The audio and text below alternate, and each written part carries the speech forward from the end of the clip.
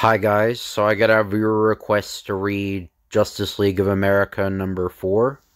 So Justice League of America. There's only one way to free the Justice League members, imprisoned inside that diamond. Split it in two with this diamond-tipped arrow. Here it is, the story you've been waiting for. Green Arrow joins the Justice League of America in Doom of the Star Diamond. Justice League of America hereby elects Green Arrow to membership for life, with all privileges and gratuities, including the wearing of the signal device and possession of the Golden Key Watch. Permits entry into the Secret Sanctuary, its library, and souvenir rooms. It is hereby further resolved and acted upon that Green Arrow shall receive a special commendation for his expert assistance in the case we have entitled on our scrolls, Doom of the Star Diamond. Welcome to the Justice League, Green Arrow. The roll call: Wonder Woman, Green Lantern, The Flash, John Johns the Martian Manhunter, Batman, Aquaman, Snapper Carr, Superman, and including for the first time, Green Arrow. Several trillions of miles from Earth, an alien spaceship lurks within the shelter of a black, nebulous cloud. Carthon is approaching! Ready starboard, Disinto beamers!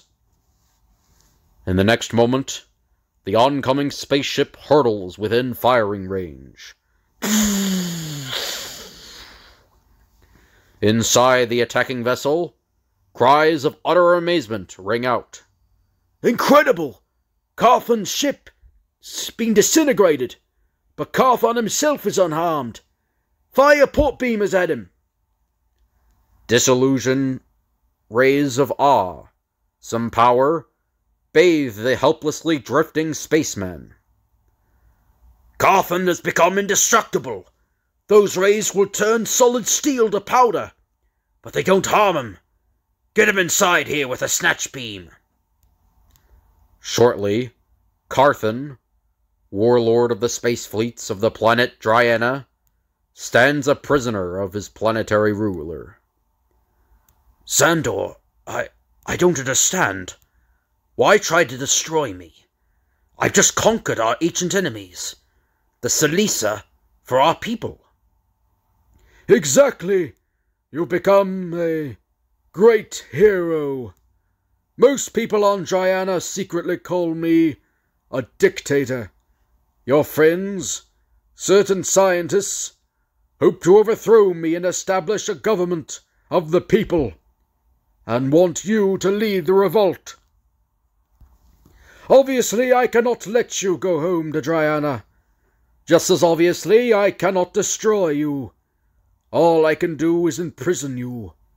But before I decide where, tell me, what happened to make you indestructible?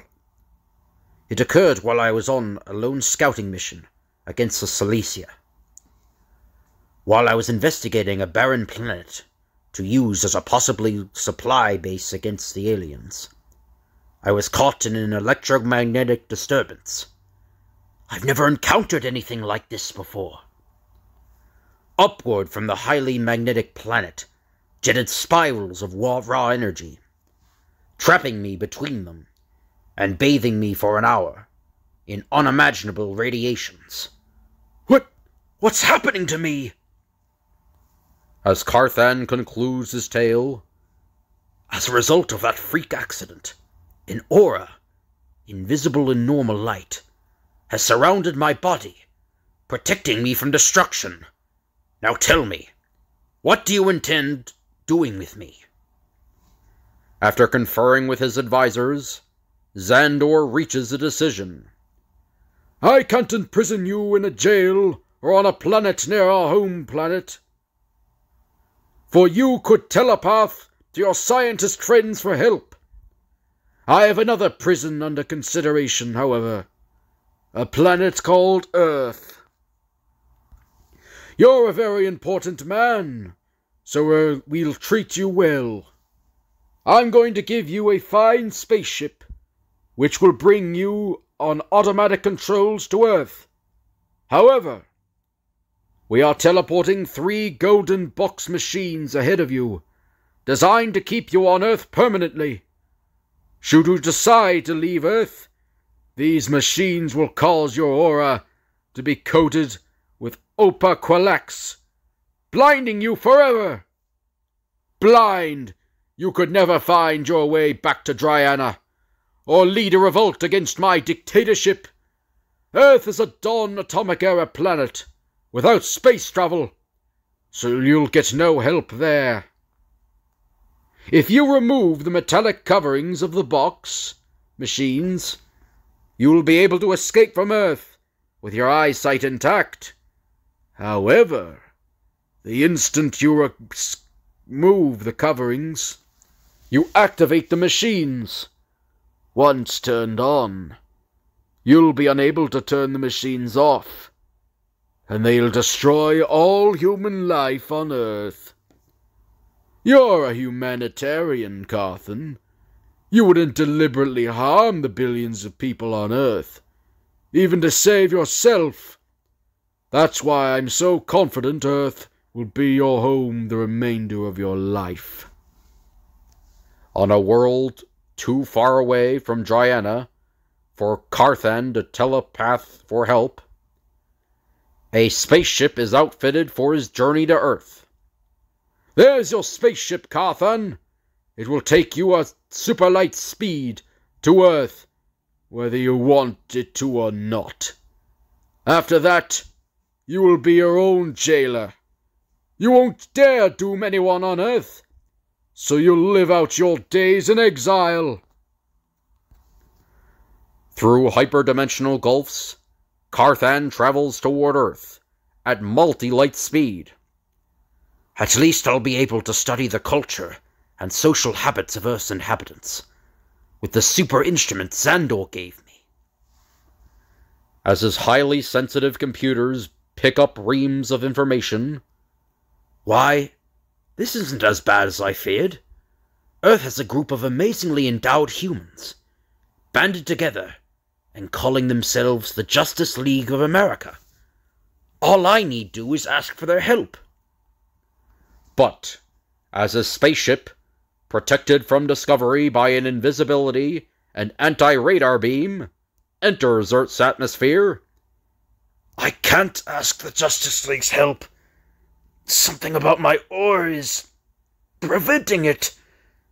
I want to plead for assistance, but I'm unable to do so. Wait, perhaps all isn't lost. Suppose I were to pretend to be evil. Suppose I do activate the machines of destruction. Surely the Justice League would find a way to avert the dooms. Once that was done, I could leave Earth with a clear conscience. At this moment, in the headquarters of the Justice League of America, its members are conducting a regularly scheduled meeting, with Wonder Woman as rotating chairman. We're here to discuss the admission of new members. Do you have any suggestions? Remember, according to our Constitution and bylaws, we can admit only one new member at a time. How about Adam Strange?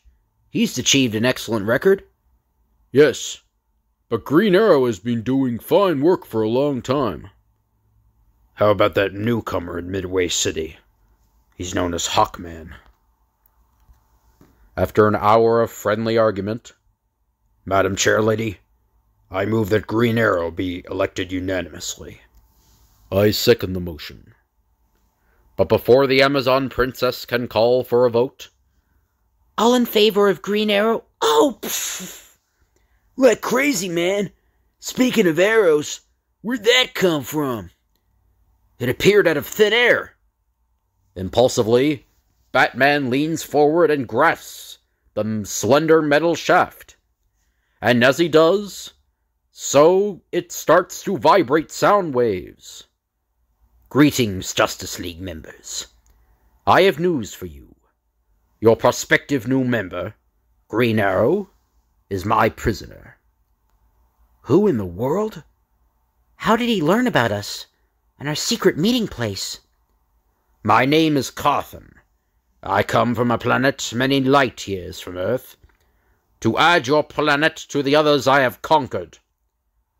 Even as I telepath my thoughts to you through the communicator arrow I fashioned, 3 engines of doom are going into operation at 3 distantly separated localities on Earth. Your obvious assignment is to smash them, if you can.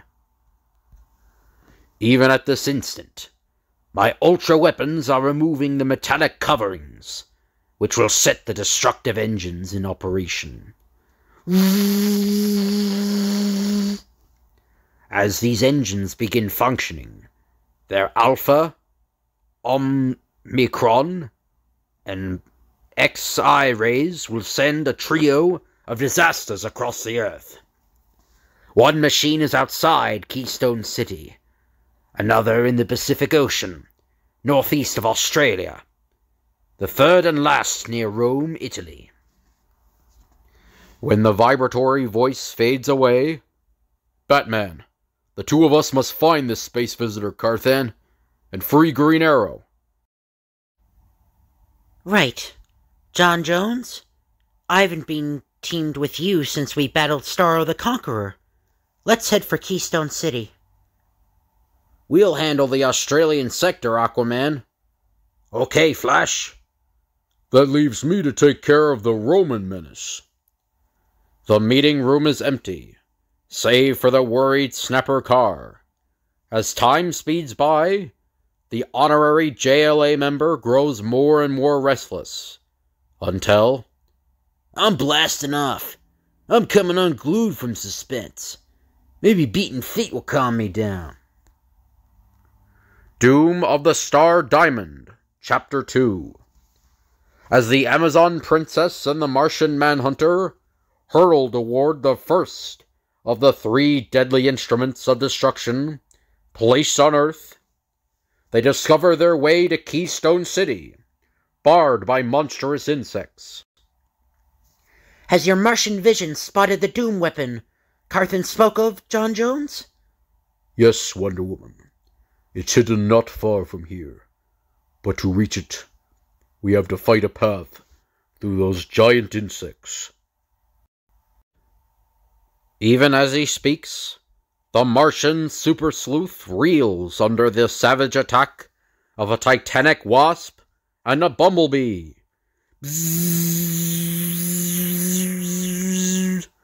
Their tremendous stingers cannot penetrate my Martian skin, but the repeated blows are dazing me.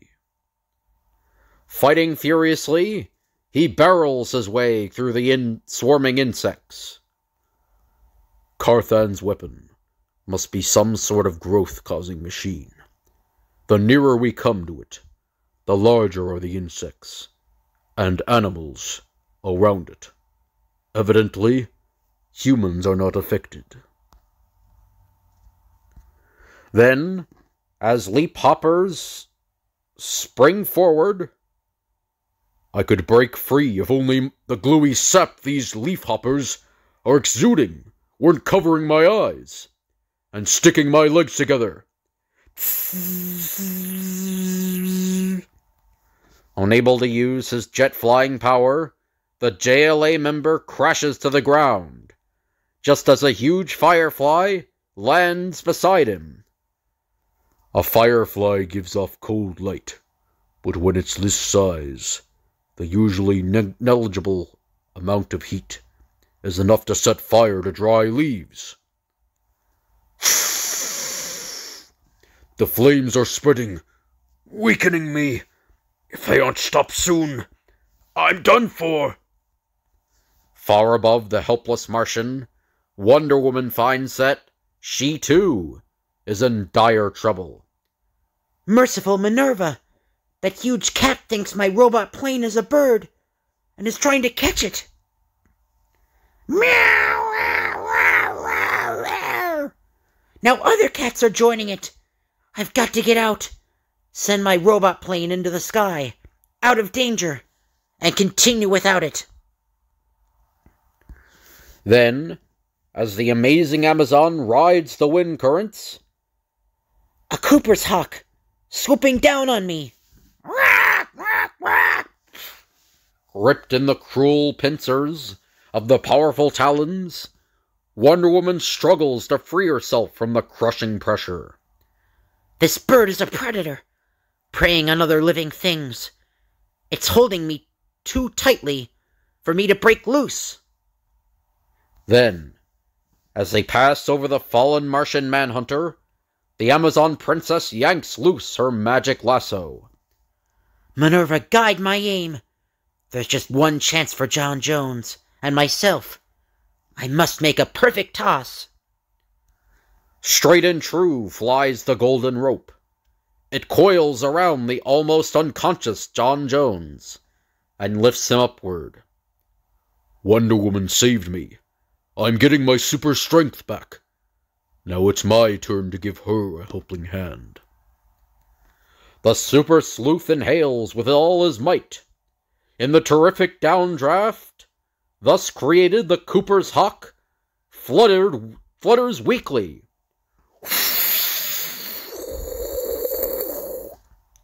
I didn't inhale hard enough. I'll have to try again.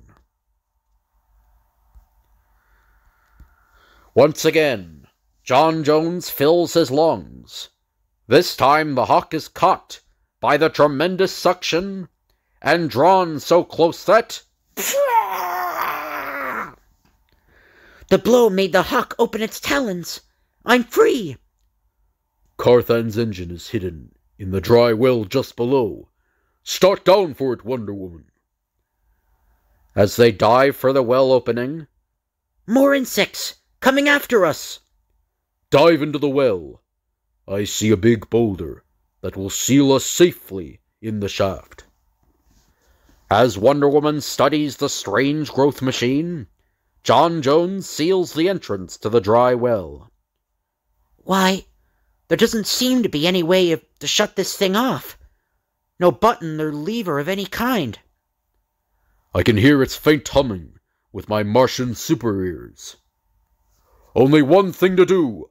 Smash it with our hands! To their utter amazement, the alien engine seals its torn sides and gaping holes. It's some queer kind of self-restoring metal. What do we do now? If we can't smash it, and if there isn't any gadget to turn it off, we're beaten. Meanwhile, in his invisible spaceship, Carthan follows the activities of the JLA duo on his television screen. There's no way for me to turn off the machine, but they can do it with their superpowers. If only they'd see the clue in the well, telling them how to go about it. Frantically, Wonder Woman and John Jones examine the mystery machine until... John Jones, look! This is the metallic cloth cover Carthan spoke about removing. Maybe if we replace it on the engine, it will help us somehow. As the cover is replaced... See here? The top of the cover indicates it should fit some part of the machine. A missing part. It must be the off-on handle we're hunting. When the cover was removed, it might have caused the handle to disappear into another dimension. Seconds later, the magic lasso is twirling so fast that it slips through the dimensional barriers and is guided by Wonder Woman's thoughts into the fourth dimension. Good girl. You've caught it. Now give it a tug to the left. Nothing's happening. I'll try it to the right. Again and again the Amazon yanks at the invisible lever until... You did it. I can't hear the machine humming anymore. I pulled the handle down into the machine. That must have turned it off. And when the JLA duo emerges from the well... It worked all right. The insects are growing smaller as the effects wear off. Now that we've disposed of this menace, let's start after Carthan. I only hope the rest of the group is doing as well. Doom of the Star Diamond, Chapter 3. Racing so swiftly that his feet do not break the surface tension of the water, thus enabling him to stay above the surface in the same manner that a flat stone skips across the water, Flash hurtles toward the Down Under continent, pushing Aquaman before him. It won't be long now, Aquaman. We just went past the Solomon Islands. Now we're entering the Coral Sea. Next up, Australia. As they near Australia, the land is sinking into the sea. The machine Carthan told us about must be causing it. Dive deep, Aquaman. See if you can locate the machine under the surface. The entire continent will soon be under the sea, unless I can do something about it. Faster and faster races the Crimson Cavalier around the island continent, until he becomes a mere blur. The water forms a solid wall, held upright by the compressed air created by the Flash's speed. I don't know how long I can maintain this fantastic pace. It's up to Aquaman to locate the machine in a hurry. Below the cool waters of the Pacific Ocean, the ruler of the sea questions the denizens of the deep. Yes, we have seen an odd engine down on the sea bottom. But be warned, nothing alive can get near it. When Aquaman approaches the submerged metal box, he is repelled violently by the strange forces surrounding it. Oof! Whatever repelling ray this thing is giving off has the kick of a misery mule. If I can't get near it, maybe Flash can. Sending out his mental calls for help, the Sea Sultan is soon surrounded with finny friends. But for Flash to examine the engine, I've got to get it up to the surface. My fish friends will help me do that. Soon, a group of octopi is busily weaving a huge seaweed basket. Keep working! Your basket must be big enough and strong enough before I can put my plan into action. At the Great Barrier Reef, shortly after, swordfish are cutting away at coral. I want a long, strong piece of coral. Since coral is composed of the skeletons of marine creatures, it can be safely thrust through the repelling ray of the Doom Machine. Now, ram the coral into the machine, tilt it on edge, and into the seaweed basket.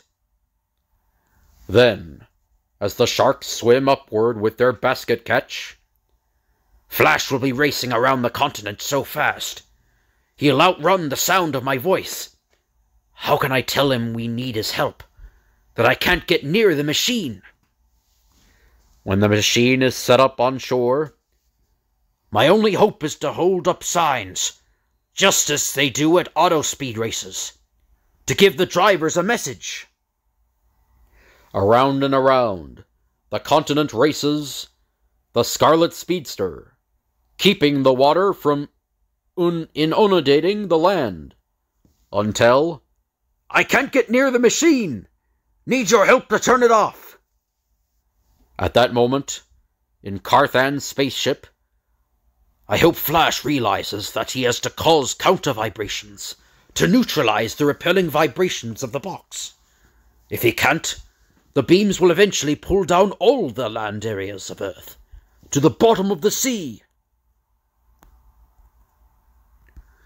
As he hurtles around the Down Under continent, the Flash's thoughts keep lightning speed with his flying feet, and then I'll take out a split second from my continental runaround to work up vibrations to counter the repelling vibrations.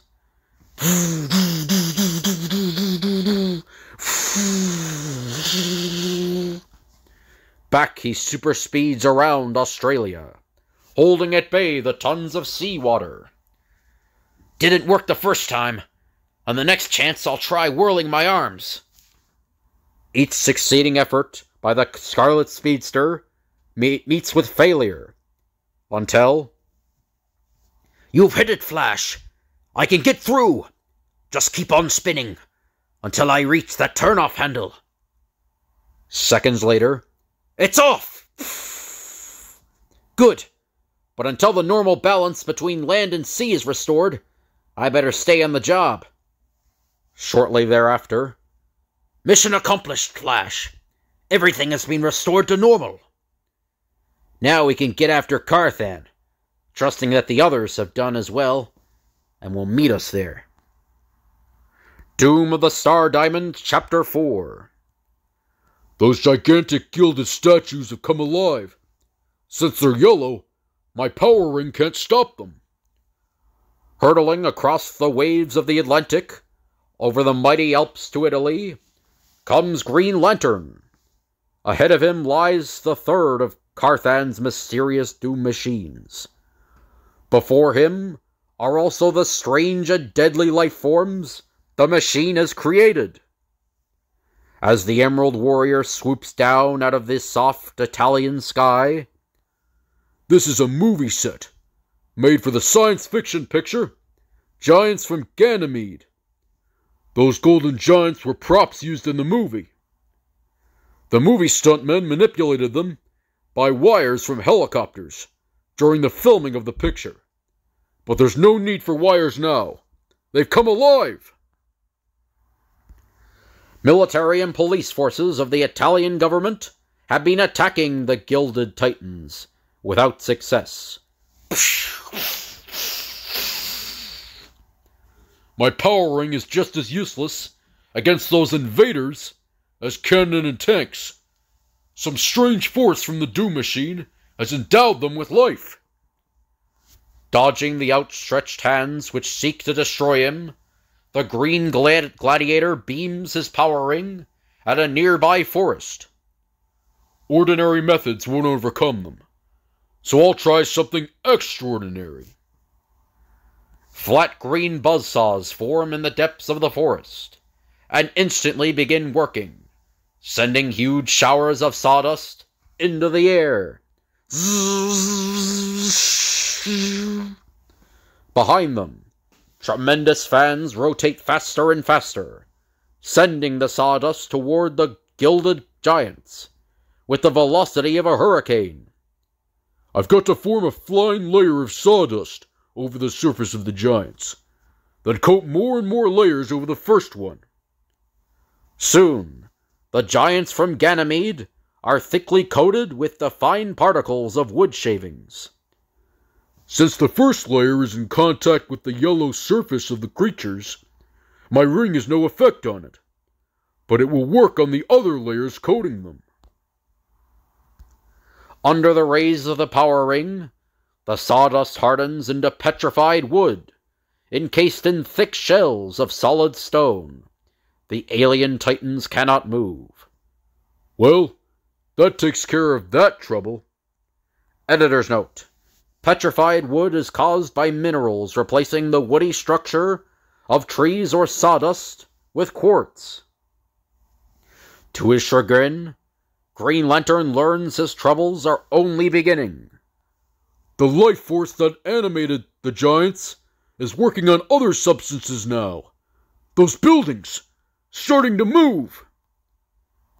A probe beam from the power ring stabs this way, and that to locate the life source. I must find the machine creating those life rays and destroy it. Odd. My ring can't seem to make contact with it. And then?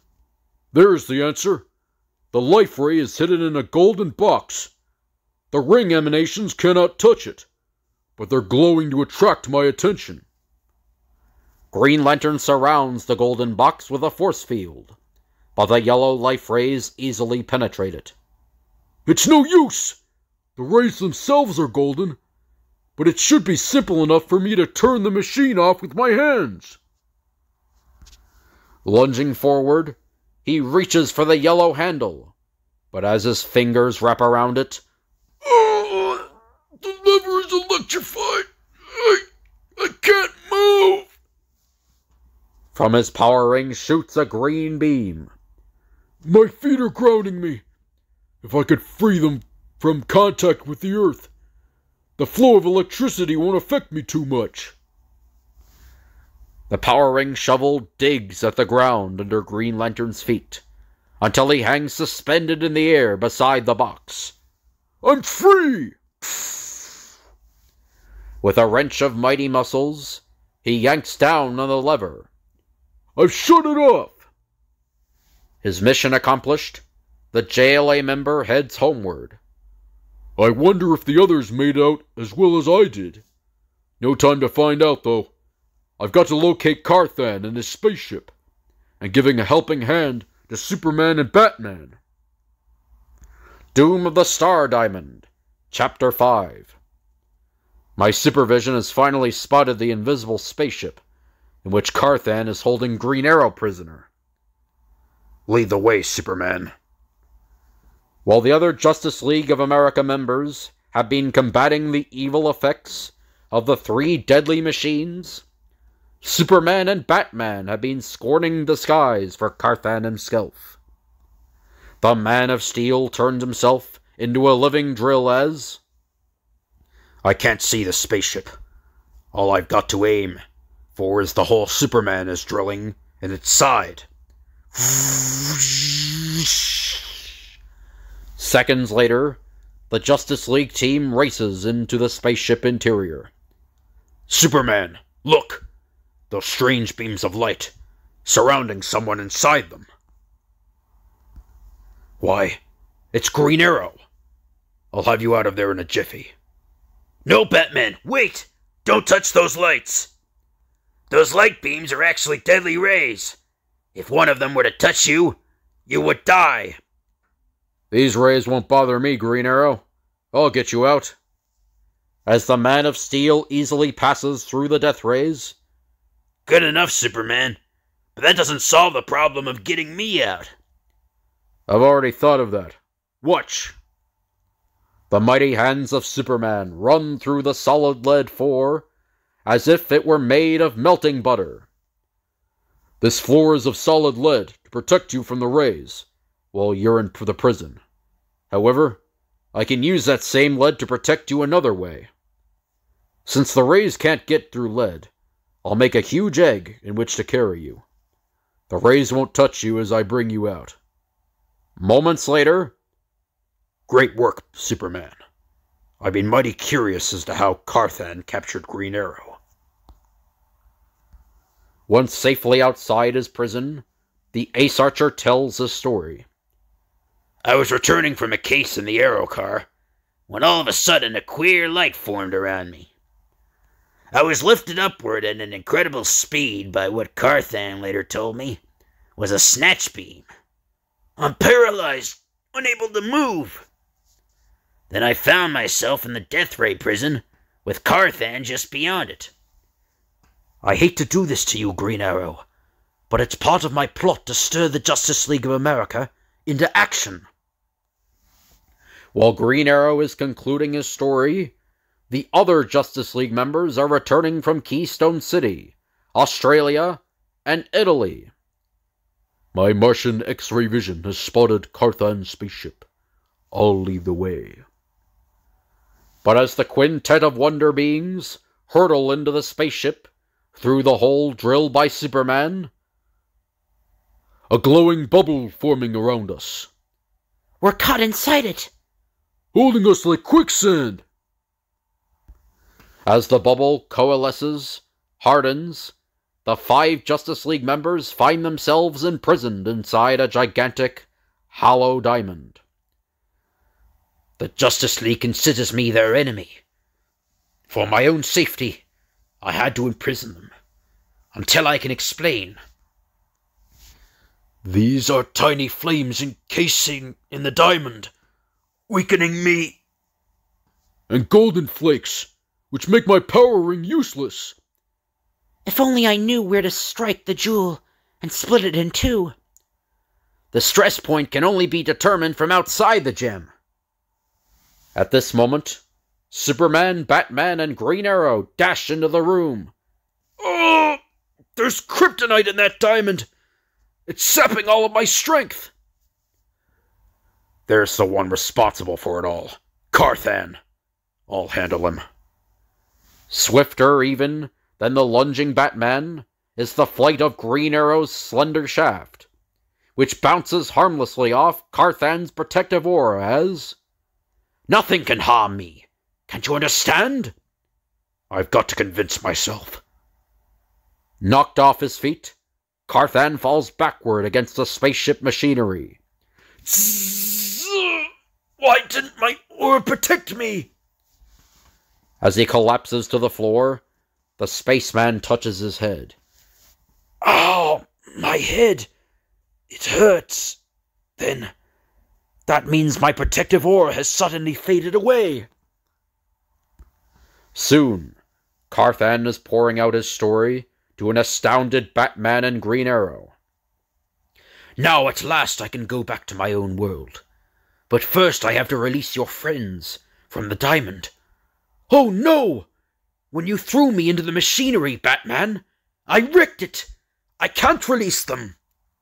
"Wait, there's a slim chance. Every diamond is a stress point. If I knew where this one is, I could split the diamond with one of my diamond tip arrows." Before cleaving a diamond, diamond cutters sometimes spend months studying it to discover the stress point. We don't have that much time. Luckily, I made such a study on my home planet. Aim here, Green Arrow. With sweat beading his forehead, the amazing archer draws far back on his great bow. "I must hit the diamond exactly at the point indicated, with exactly the right force, or I'll doom the Justice League to a terrible fate." In the next instant, the bowstring twangs and... Great shot, Green Arrow! You saved them! For a few moments, there is wild confusion, until Batman and Superman, together with Green Arrow, convince the other members that the man they thought was an enemy is really a friend. "Maybe we ought to give you a helping hand against Xandor." "You've helped me plenty. Overcoming Xandor is my fight." Later, after Carthan's ship has been repaired and has departed for the stars, the Justice League members return to their secret hideout to complete some unfinished business. All in favor of Green Arrow being accepted as a new member, say aye. Aye! Hey, wait for me. I vote A too. Man, I'm a-coming unglued. Clue me in as on what happened against Carthan. If you're saying what I think you're saying, Snapper, I want to hear their adventures too. I was in prison while they were stopping those Doom machines. And so while a pop-eyed Snapper keeps the minutes of the meeting, each of the Justice League members tells his story. "When we found the box had no handle." Snapper, you haven't taken down a thing we said. Get with it, man. Get with it. So he snapped his fingers. The Justice League of America, augmented by Green Arrow, takes off on another super adventure in the next issue. So, the end. So, I hope you guys enjoyed the video. If you could like, comment, and subscribe, that'd be appreciated. If you have any requests you want me to do, just let me know in the comments, and I'll tell you the date I can do the request. Thank you all for watching, and I'll see you guys later.